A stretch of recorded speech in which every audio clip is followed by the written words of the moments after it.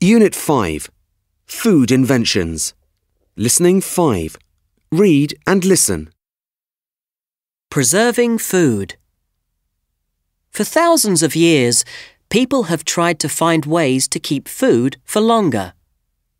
In the past, this was important, as people needed to save fresh food for times when it was hard to find, such as the winter. Today, there are still many places without electricity, and people living in these places need to preserve food in ways that don't use fridges. They need to make food last as long as possible. Why doesn't food last? The problem is that all food can grow bacteria, and bacteria spoils food. To preserve food, you have to destroy the bacteria or slow down their growth. There are different ways to do this. 1. Drying. Drying is the oldest type of food preservation. If water is removed from food, the bacteria can't grow. In ancient times in hot countries, people simply left fruit and meat outside to dry in the sun and the wind, until all its natural water was gone. This made the fruit last a very long time. Drying fruit sometimes results in a completely new product. For example, grapes turn into raisins and plums turn into prunes.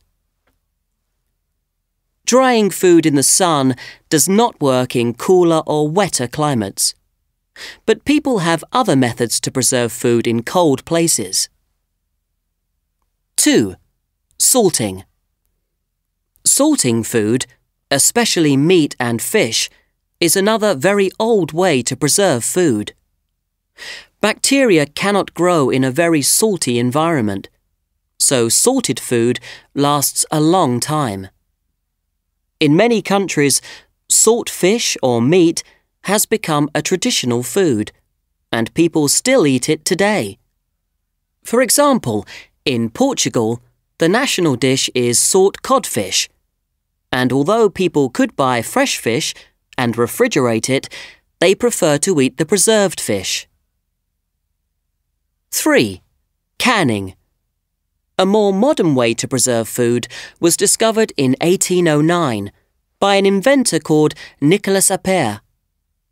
He found that if food is heated at high temperatures and then sealed in a container, the food lasts for months. This is because the bacteria are killed when they are heated and cannot grow again without air. Vegetables and fizzy drinks in cans and jam and juice in bottles are preserved using this method. 4. Freezing. Another newer method of food preservation is freezing. In the 1900s, a scientist called Clarence Birdseye went to the Arctic.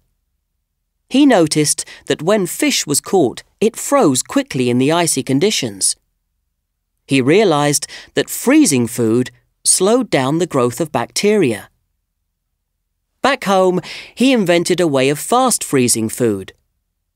Frozen food was first sold in 1930 and was very popular, especially in North America. Today, millions of people have freezers in their homes. All sorts of food, from vegetables to pizza, is frozen in factories before it is transported to supermarkets for us to buy.